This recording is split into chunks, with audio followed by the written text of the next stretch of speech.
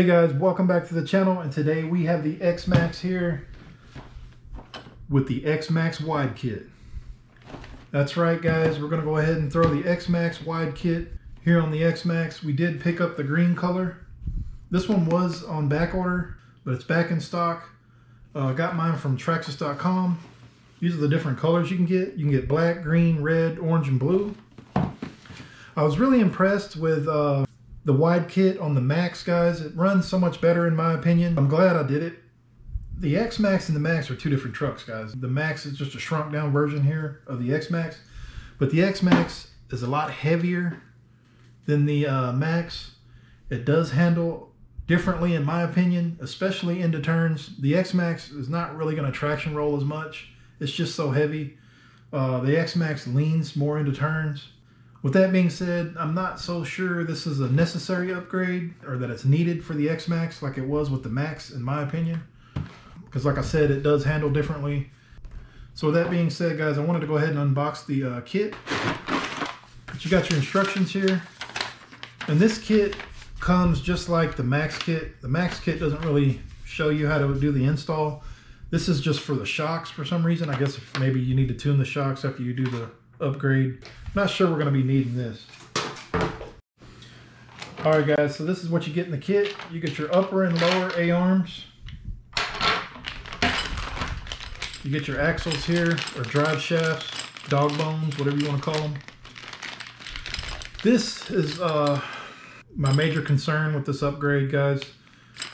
These do feel very tough, very strong. But when you start going longer with your drive shafts, they're more liable to bend or break on hard landings. So hopefully that's not the case with these. Hopefully these hold up. Got our steering links here. And it looks like we got 4 shocks instead of 2 that came in the Max kit. We're going to go ahead and start with the install. And we'll see how the Xmaxx wide kit improves performance. Let's get it.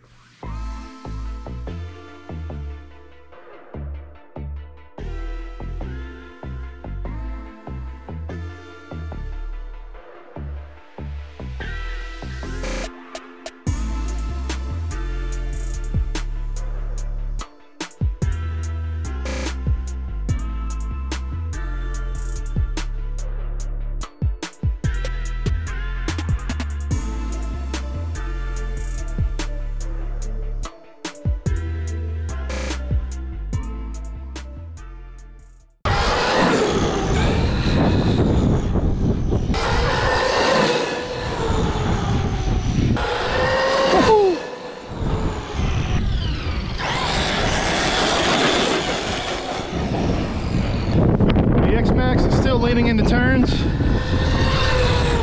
We have a wider footprint with the wider suspension, so we are more stable.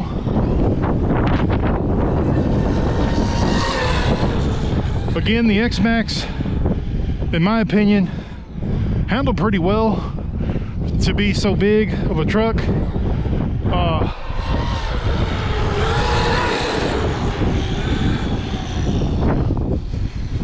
It looks cool with the suspension there. I like it.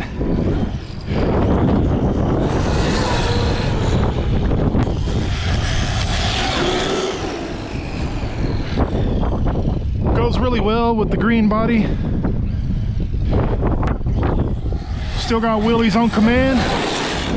That's always good. Go ahead and take her off-road.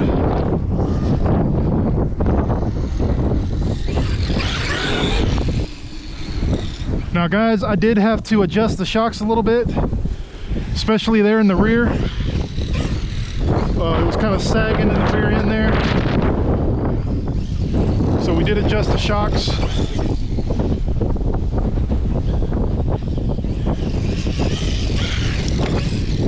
Installation went pretty well without a hitch. Took a little bit longer than the Max install because we got a lot more screws on those A-arms and stuff that are holding those pins in, but it wasn't too bad. I took the time to clean the truck up while we had her apart. And I suggest you guys, if you install the wide kit here on the Xmaxx, that you do the same thing. Use that time to clean your shocks and clean your truck up. Mine was pretty dirty.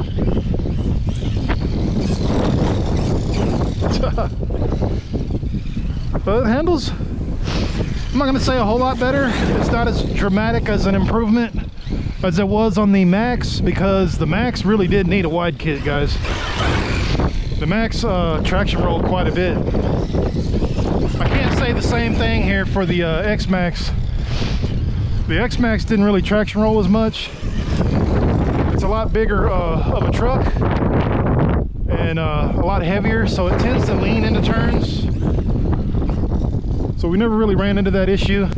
Do I think it's a much needed upgrade? Like, do you really need this for the Xmaxx? I say no, not really necessary. Like I said, the Xmaxx handles pretty good because of its size and weight. It's not really necessary for this upgrade, but it is pretty cool to have. It gives the truck a cool new look. And I can't say that it hurts performance in any way. It does handle well, but it's, like I said, it's always handled well in the beginning, so I don't think it's a necessary upgrade, you know, to get it running the way you want it to, but I'm glad I did it.